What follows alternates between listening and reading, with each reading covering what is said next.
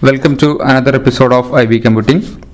Today I am going to talk about how to download Play Store application using Telegram. As you may already know, you can chat to yourself in Telegram. You can use this option as bookmarking to save important messages.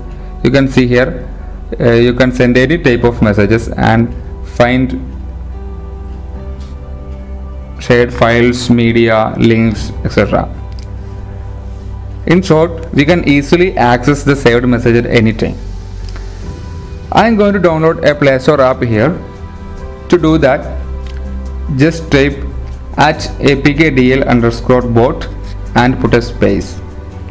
Then you can see a list of some popular Play Store applications. Let us search Twitter app, tap on it and select download APK file. We will then go to the APK downloader bot and start downloading soon. You can download it as a file from Telegram itself, or you can just follow the link to download it from your browser. So that's it. We just downloaded a Play Store app from Telegram without Play Store. Hope you all liked my simple but useful tips.